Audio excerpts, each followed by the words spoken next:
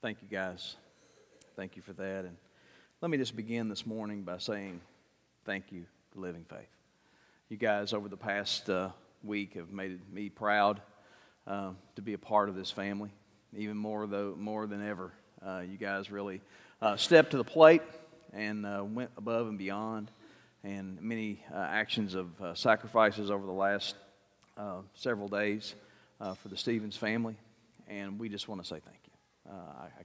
I can't express that enough. And when I sat down last night, I told Sandy, I said, I'm never more proud and more excited to be a part of a family of God than I am Living Faith. You guys just really, really are awesome, and thank you. We are still moving toward Christmas, and over these past several weeks, we have been talking about this, and this is one of those weeks where things will begin to ramp up. It is our last week of school. College is out, and those kids are home, and I can just tell you that it was nice to see that car in the driveway last night, Miss Erica. I was very excited to have my Taylor home, and those were exciting times. And this is our last week of school, and so just a couple more weeks, and I may even get my Christmas tree up. So we're getting close. The 23rd is coming, and so we got to get there at some point in time. And we've been talking about this whole idea, and the title of this series, and maybe this is the first time you've kind of walked into this. So we're going to go back just a little bit and talk about where we've been. We know that the Christmas story, when we read it most of the time, when we gather those kids around on Christmas Eve, we tend to turn to the book of Luke. We go to the Gospel of Luke in chapter 2 because that's the birth of Jesus, and that's the story that's told. And we realize that a couple of the Gospels, we have those four accounts of the life of Jesus, and we realize that in Mark and John, we don't really have any record of the birth of Jesus being recorded by those two Gospels, but we have a record of the birth of Jesus recorded in the book of Matthew. But we realize that the book of Matthew begins very differently, and that's what we've been talking about. We've been talking about the fact that Matthew begins his story of Jesus with a genealogy. Now, I remember growing up as a little boy, I had several people on both sides of my family that were really interested in our family tree.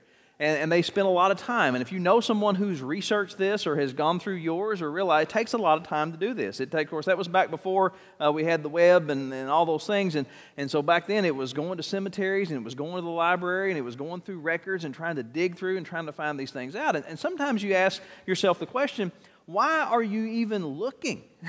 Why would you even dig into your past? Why would you dig into your family tree? And what we tend to find is that what becomes very interesting is when we go through our family tree, we're kind of looking to see who we might be related to that might be famous. When you go back, who could be, maybe how are we related to a former president, or maybe a general, or maybe somebody who was famous in music or in artistry or something. You start looking for all those names. It's like, look, we're related to this person, and this is a person in our family history that we're very proud of, and this is a person in our family history that we want to just kind of highlight, and something that we want to kind of stand. And sometimes when you begin to dig through your family tree, you begin to find people's names that you would like to forget. And you would like to say, oh, I don't really want to know that I'm related to that person. And I would just really somehow find a way if we could just maybe leave that person out. And we really don't want anyone to know that we're related to that person.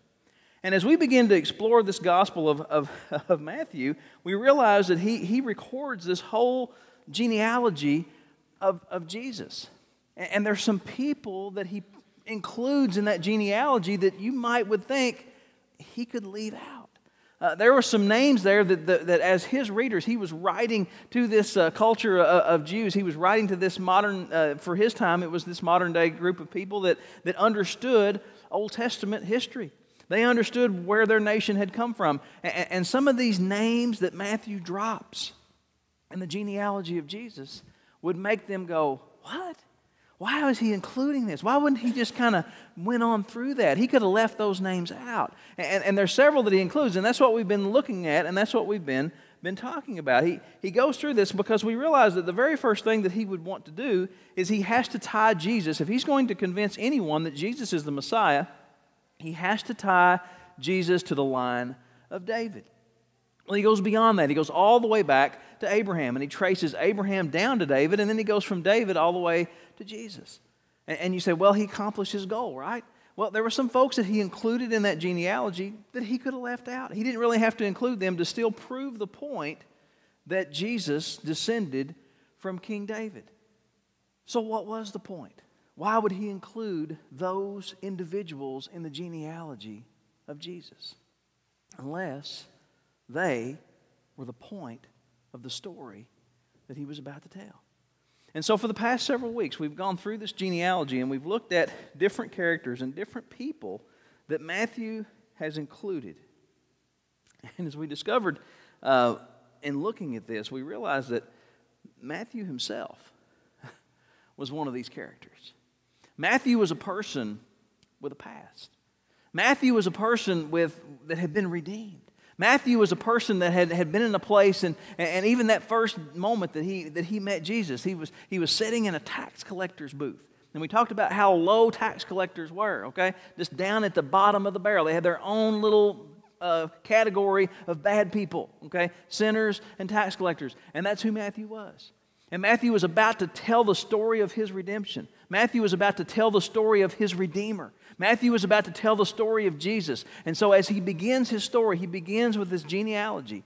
And he includes these people that had a colorful and very questionable past. So let's go back. Let's go back and look at this genealogy. In Matthew, in chapter 1, he begins.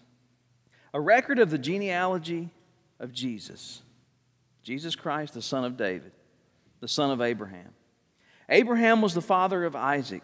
Isaac, the father of Jacob.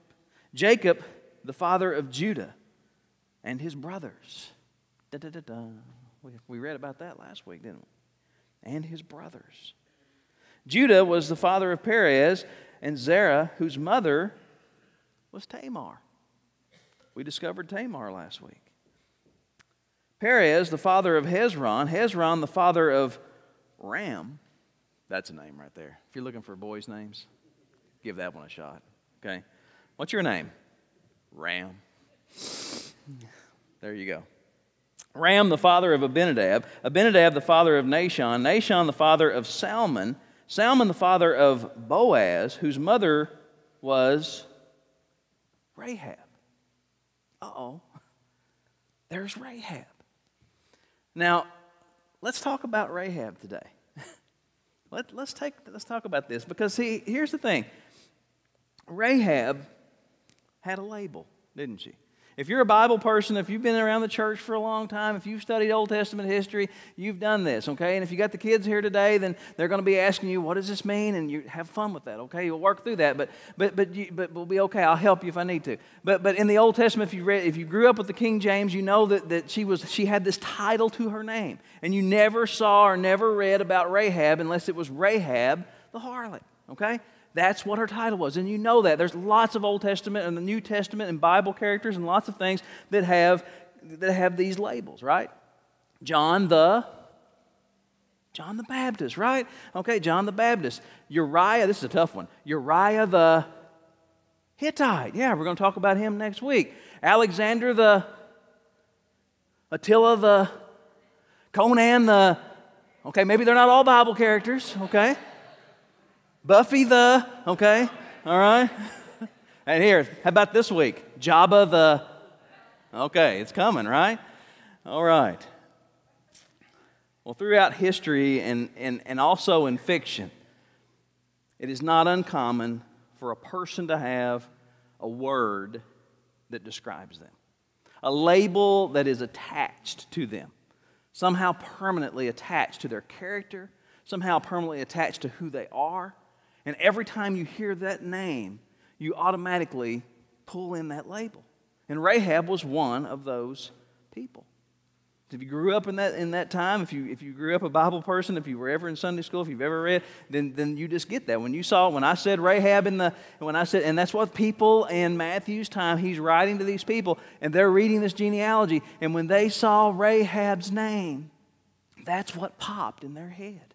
Guarantee it. That's what popped in their head. Why would he include that? So that created some tension here in the genealogy of Jesus. And as we begin to discover her story, we'll realize that she's not even Jewish, okay? She's not even Jewish. She was a Canaanite. So here's Matthew, and he's telling the Christmas story, right? You're thinking, this is a Christmas story. And he includes Rahab. He includes Rahab the harlot. And here's the thing. This is where you have to really contextualize this.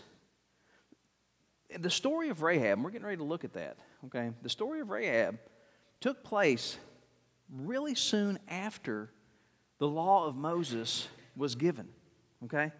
And I would say that the ink was not even dry, but it wasn't ink. They chiseled it out of stone, right? Okay, so the dust was still fresh on the law, okay?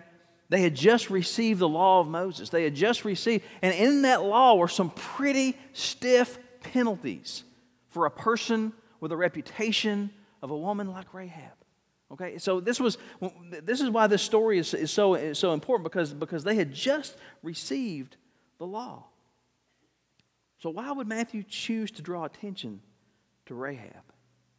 Well, he chose to draw attention to her because she's part of the story. And not only is she part of the story, she's the point of the story. And she is part of the point of Christmas. If you'd like to follow some, we're going to go back to Joshua in chapter 2.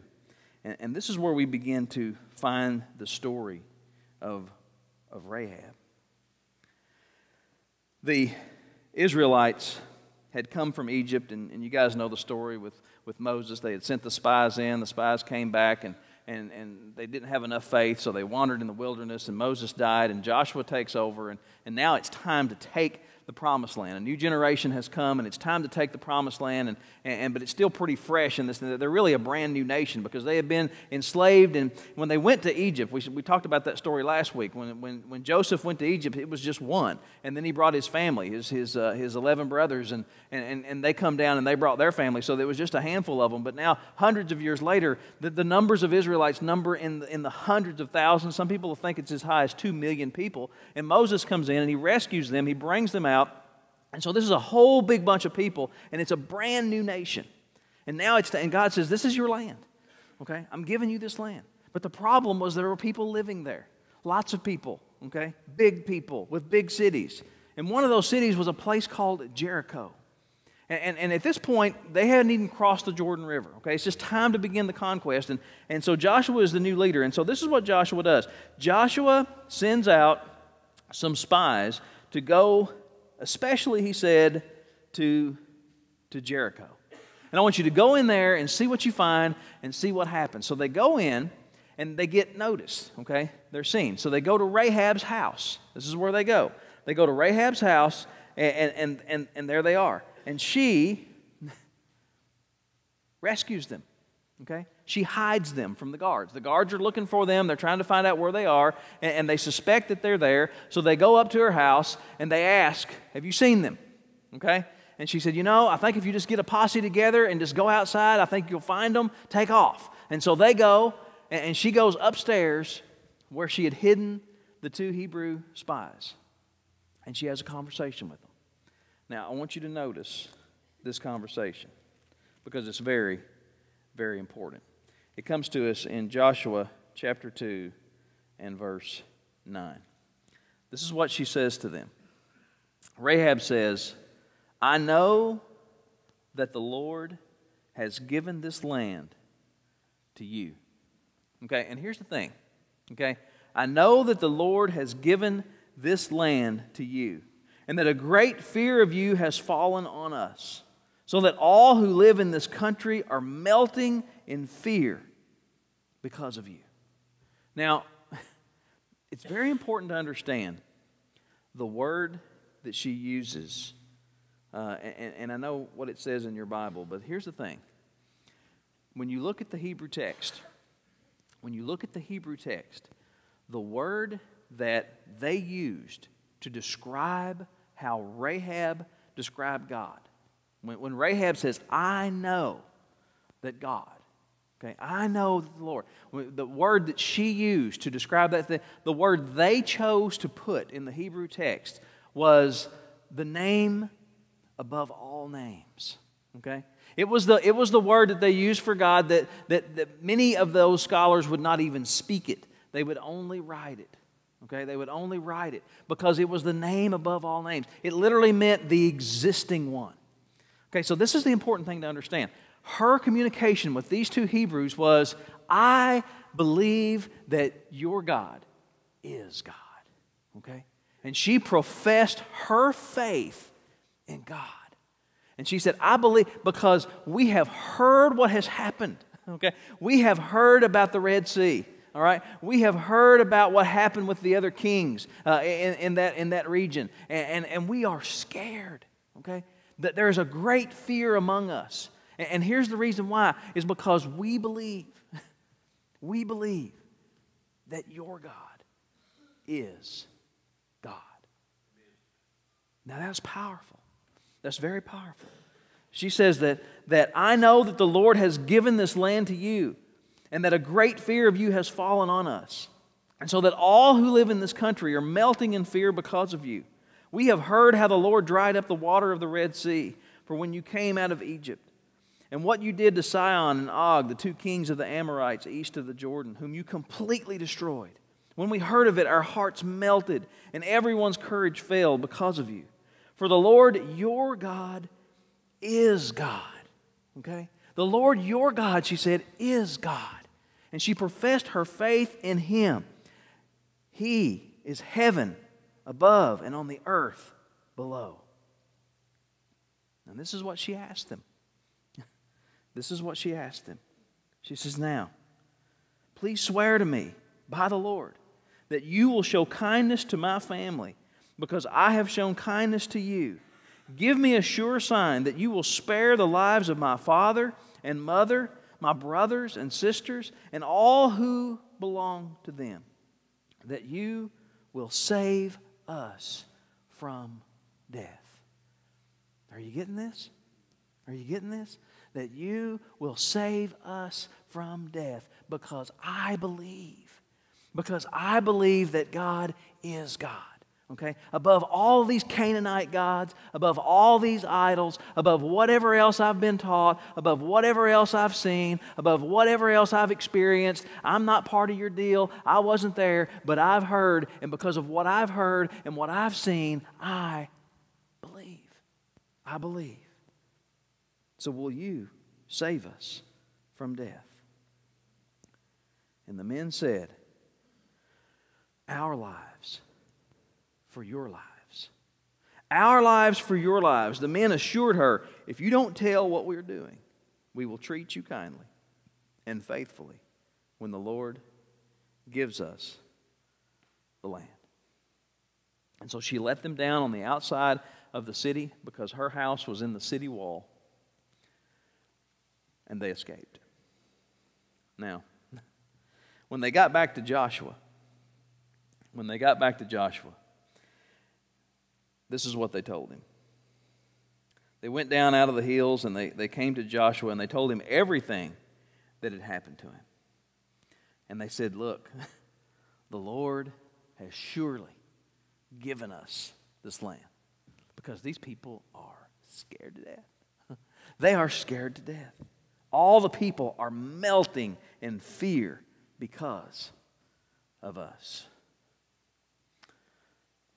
Well, the story goes on, and we're not going to read all of the pieces, and many of you guys have read the story of the crossing of the Jordan, and the time comes, and they have this report, and they know, and so they come to the city of Jericho, and all of these Israelites are there, and everyone is there, and of course, by this time, word has gotten out about the Jordan River crossing, and all these people are gathering, and so Jericho is just a city that is sealed up in fear. They're sealed up in fear. And so it's time for the conquest. It's time for the attack. And so all the generals and everybody's there and everybody's together. And it's like, okay, what's the battle plan? We need the battle plan. We need to know how we're going to take this city. And Joshua comes out and says, okay, this is what we're going to do. You can put all those swords down. You can put all that stuff down. Not going to need those. You're going to need your walking shoes, okay? You're going to need your walking shoes because this is what we're going to do. We're going to walk around the city, okay, once, okay? And then the next day, we're going to go around the city once, okay? And here's the deal. I'm not going to do ditto. We're going to do the same thing every day for 6 days. And on the seventh day, we're going to go around the city 7 times, okay? And then we're going to blow some horns, and then we're going to scream real loud. All right? That's the battle plan. Okay. Sounds great. Okay? Let's do it. Okay? Let's go. Go team. And so they do this. And so for 6 days, they march around the city once a day. And all these people. And if you can just imagine the mental thing for the people inside Jericho, and they're looking and saying, here they are, there's thousands of them, hundreds of thousands of these people, and they're going around in a circle. It's about to happen. No. And then the next day, it's going to happen. No. And then so we go, and then all of a sudden, the seventh day, 7 times. And then they blow the trumpets, and the people shout, and the walls just fell. And we don't know how that happened. We don't know. There's lots of theories or whatever happened, but God just brought it down. Okay? God brings it down. And then at that point, chaos breaks out. I mean, they just go into the city of Jericho, and God delivers this whole city to them. And so it's just insanity. And all these things are happening, and people are going in and rushing. And so the Israelites took the city. But here, in the midst of the craziness, okay, can you imagine hundreds of thousands of people shouting and all these walls and all this stuff, and it's like, whoa, we got this, and we're going in. So all this craziness is happening. And in the midst of all that craziness, God reaches in. God reaches in. And He saves one family. Okay? He saves one family. Look at this. We find it in Joshua chapter 6 in verse 22. Joshua said to the 2 men who had spied out the land, he says, all right, boys, go into the prostitute's house and bring her out, all who belong to her in accordance with your oath to her. So the young men who had been spying went in, and they brought out Rahab and her father and her mother and brothers and all who belonged to her. They brought out her entire family, and they put them in a place outside the camp of Israel. Wow. And so she was saved. She was saved. And here's something I think that's very interesting. Verse 25 says, but Joshua, after they had destroyed the entire city, they burned the whole place down. Everything was just completely destroyed. But Joshua spared Rahab the prostitute with her family and all who belonged to her, because she hid the men Joshua had sent as spies to Jericho. And here, this last line I think is really interesting. And she lives among the Israelites to this day. Did you catch that? And she lives among the Israelites to this very day. Wow. She lives among the Israelites as an example. She lives among the Israelites as an example that despite her past, God would still offer grace, God would still offer mercy, that God would still offer forgiveness, even to an outsider, even to someone who by their own law should be judged and should be stoned. But she lives among them to this very day. And so now, years later, Matthew is writing the genealogy of Jesus. And this story would have stood out to those readers when they read whose mother was Rahab. This story would go ding. And she lives among us to this very day. Wow. And it would not just stand out, but it would stand out in stark contrast to the law that they knew. Okay? And so much legalism had crept into their world.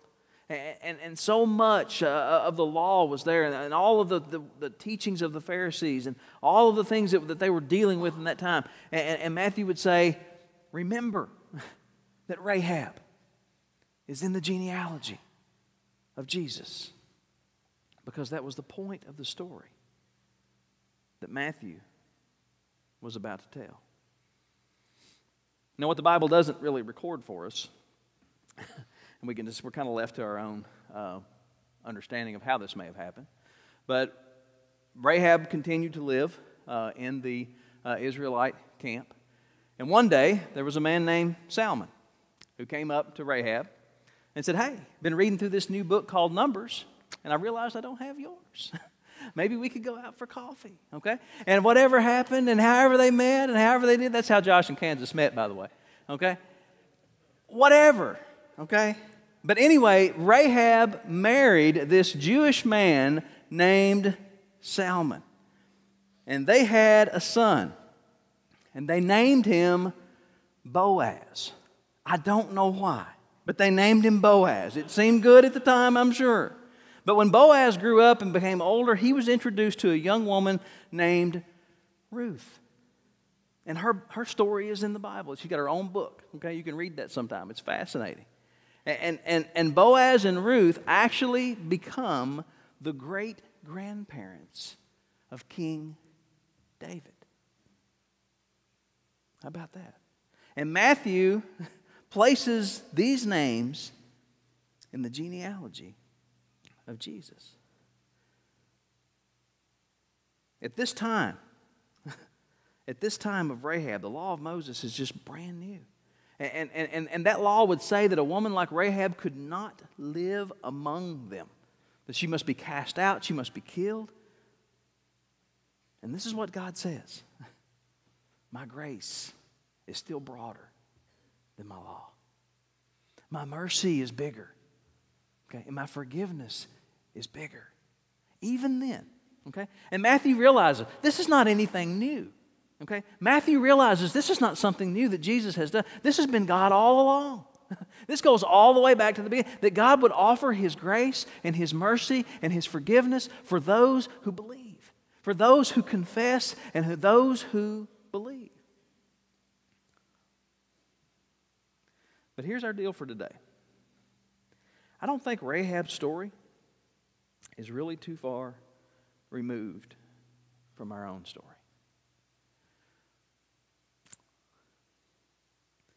Because if we were to peel back our story, we have some labels too, don't we?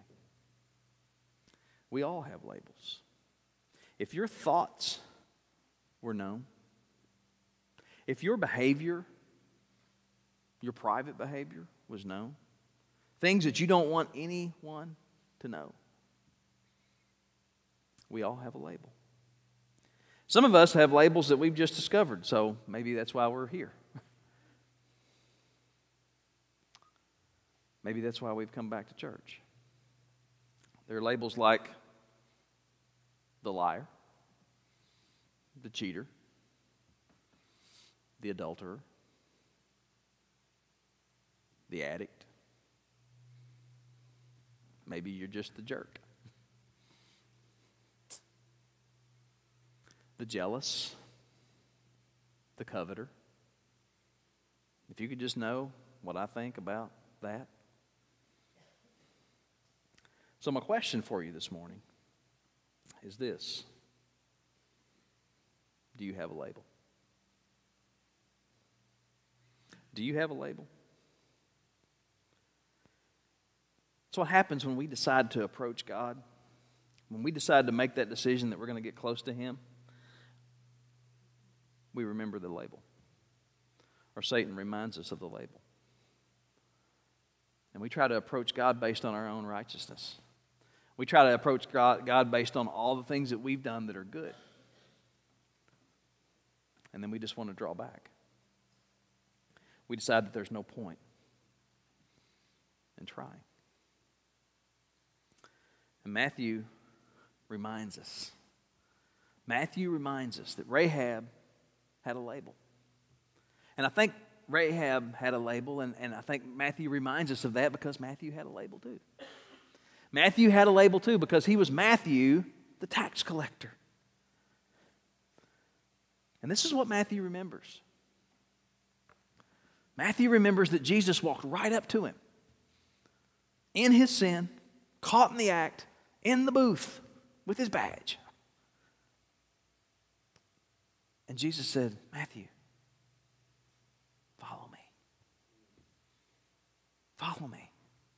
Notice, Jesus didn't come up to him and say, Matthew, when you get your life straightened out, when you get out of this tax collecting business and figure this all out and clean up yourself a little bit, then come and look me up. Here's my card.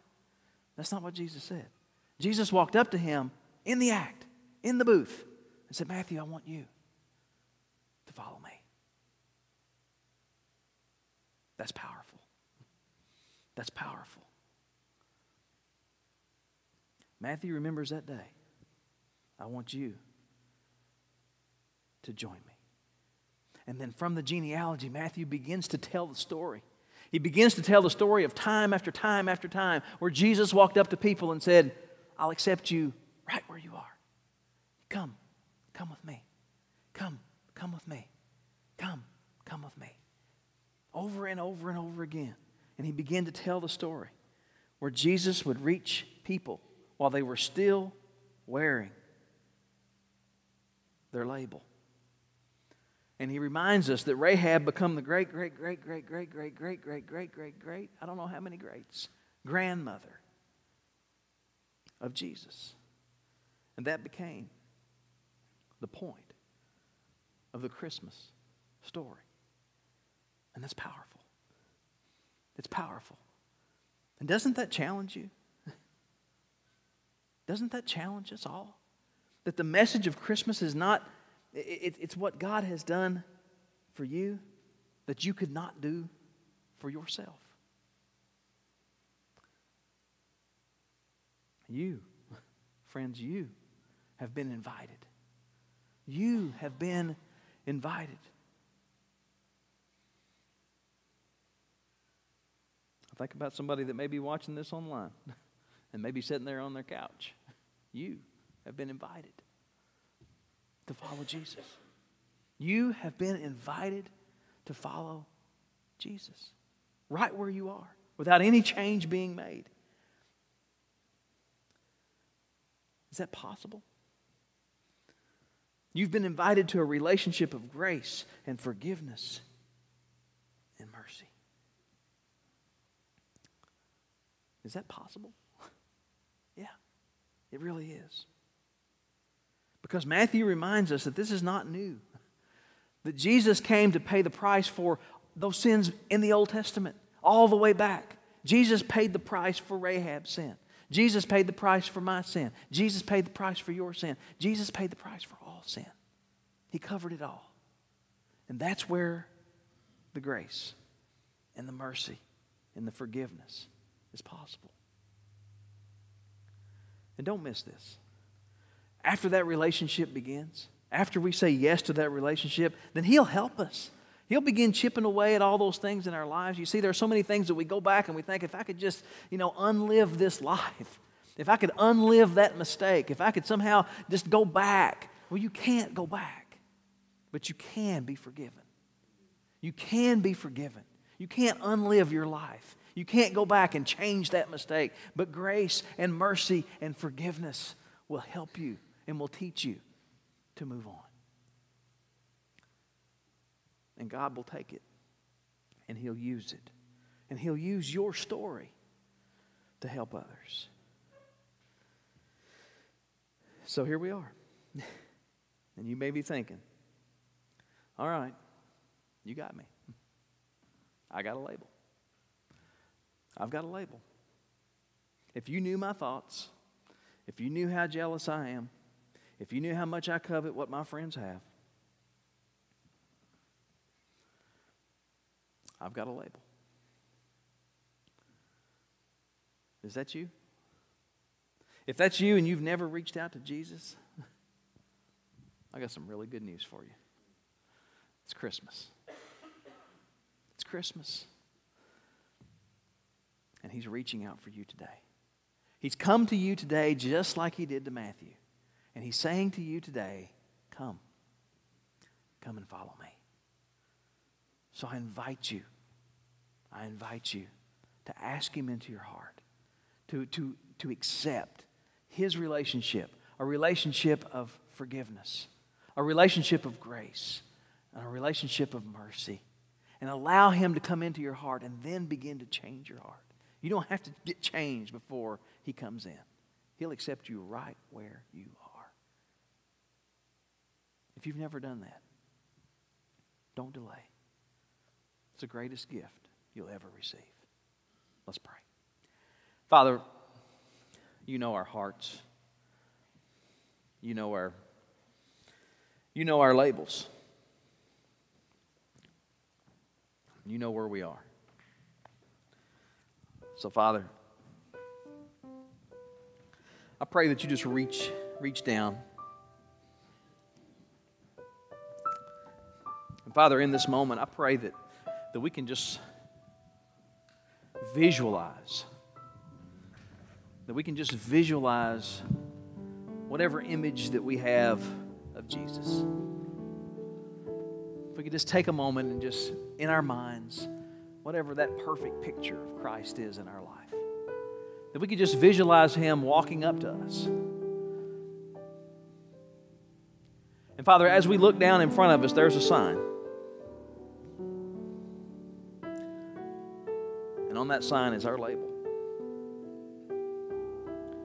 And there it is, right in front of us. We know what it is. We know what we're guilty of. But as we look back up, Jesus is still coming. He's still coming. And as He approaches, He looks us right in the eye. And He's saying, come. Come with me. Come follow me. And I'll give you grace. And I'll show you mercy. And I'll offer you my forgiveness. That sign in front of you, just tear that up. I paid the price for that. You're forgiven. And it's my prayer this morning, Father, that wherever we are, whatever our label, whatever we need to lay down, Father, that we'll just come and receive that gift. Father, maybe we've made a profession of faith. Maybe we've said yes to a relationship and we've been baptized even, but we're just trying to live off of our own goodness. And maybe for the first time, just discovering this and reading this and understanding this, we realize that we can't get enough done. We just continually come up frustrated. It's always a trade-off. We just want to be relieved. We just want it to go. Father, I just pray that you'll call us this morning. Help us to be obedient. You're standing right in front of us now, saying, come. Come with me. Call us and guide us.